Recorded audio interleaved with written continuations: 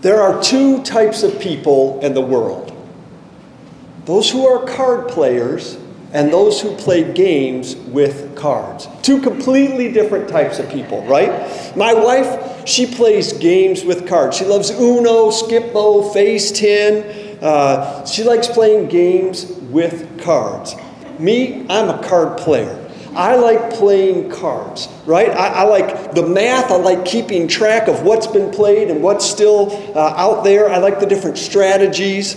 Euchre is my favorite game. Not a lot of people around here play it, but I like lots of card games: spades, hearts, rummy, rook, if you've ever heard of that. I even like poker games like 5-card draw, blackjack, Texas Hold'em. I like playing cards. Now, I don't like gambling for money.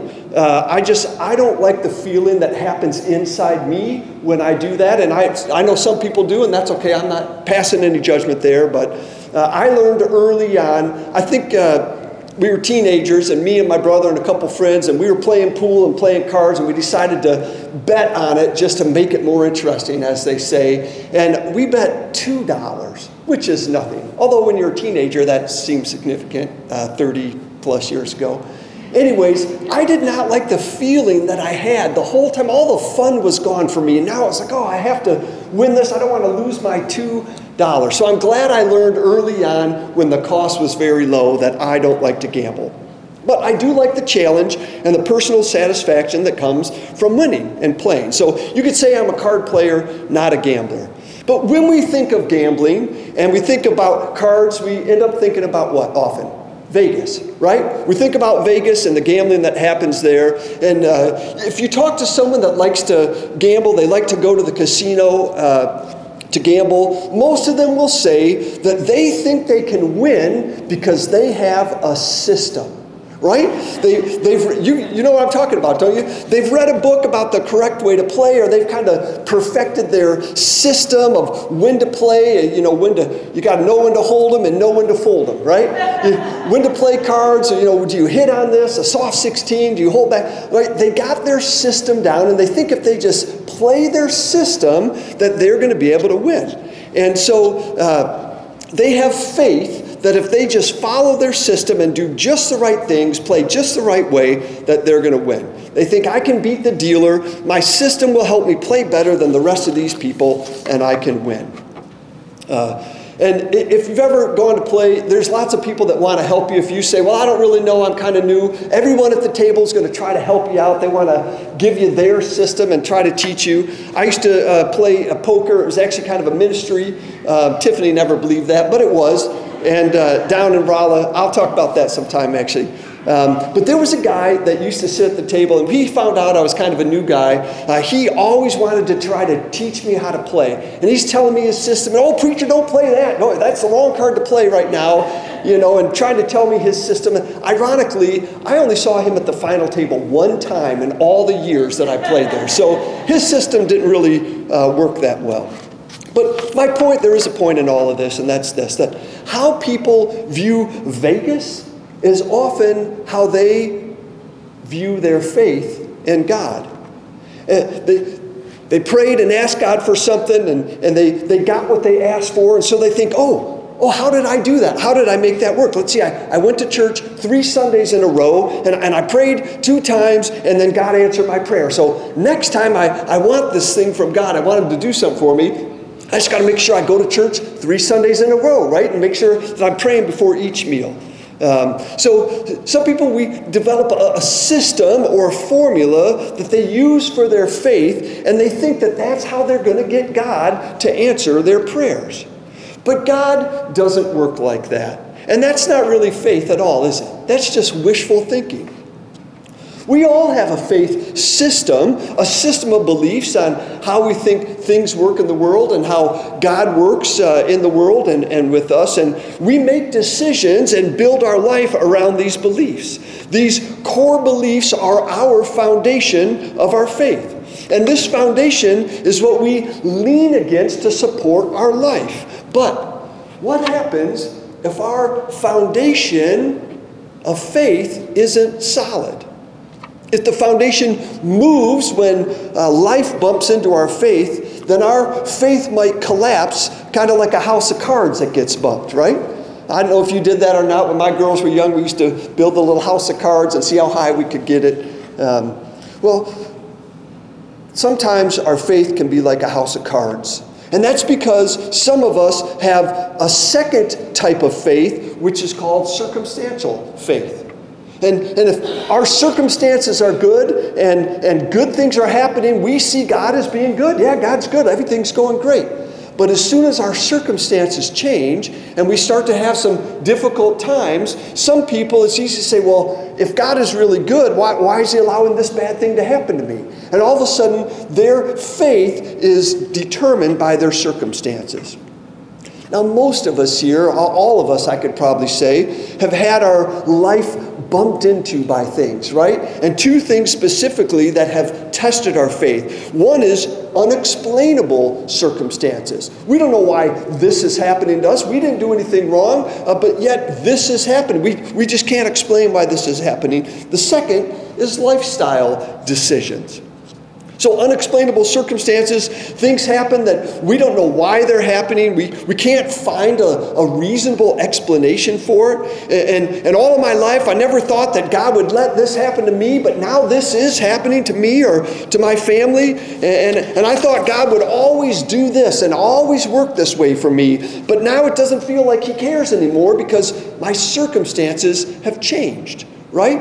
And when our life gets bumped into and the faith system we've built over the years doesn't work, we can start to be tempted to question God if we only have circumstantial faith.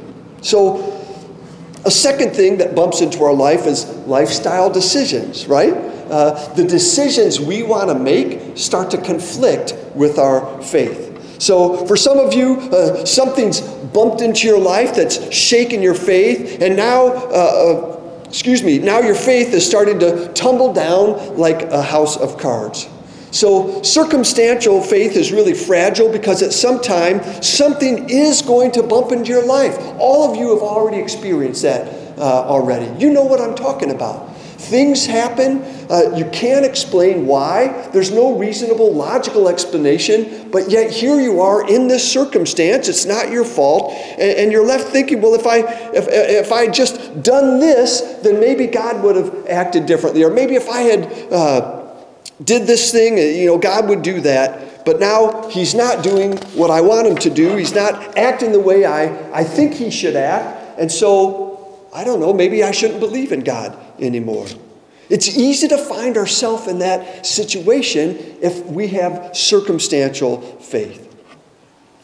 So another problem with circumstantial faith is that many times in our life, our circumstances actually change. And then our faith becomes inconvenient or intrusive in our lives. And we look at our faith and say, you know what? This doesn't really fit anymore. I used to believe this about God. And yeah, I've read the Bible. And yeah, I really believed it. But I really want to do this now. My life has changed. Things are different. I'm going to make some different decisions, and they don't really line up with biblical teaching or when I pray, when I feel God leading me. So we end up changing our beliefs to fit our circumstances and our lifestyle decisions. We change how we think God should fit into our current circumstances. And after a while, the problem is when we start to change our faith based on what we want to do and the decisions we want to make, pretty soon we're not even sure what we believe anymore. And if we want to believe anything at all. I used to believe this, but then I met her. And now I don't know if I believe that anymore because I can't do this with her and yet still hold on to my faith because they're conflicting. So I've got to change one of them, and I can't change how I feel, right? We've tried that. We can't change how we feel, so we'll have to change our belief in God. The problem with this type of faith is that one day something is going to hit your life and you're going to need something really solid to lean your life against that won't move. And you're going to need something that doesn't change regardless of your circumstances. And you're going to reflect on your faith and see that you've already changed it several times. And you won't feel that you can really rely on your faith in God anymore. That's when people stop believing altogether. So circumstantial faith, lifestyle decision faith, There's a third type of faith that some of us hold on to, and that is the belief that we can faith God into doing what we want him to do.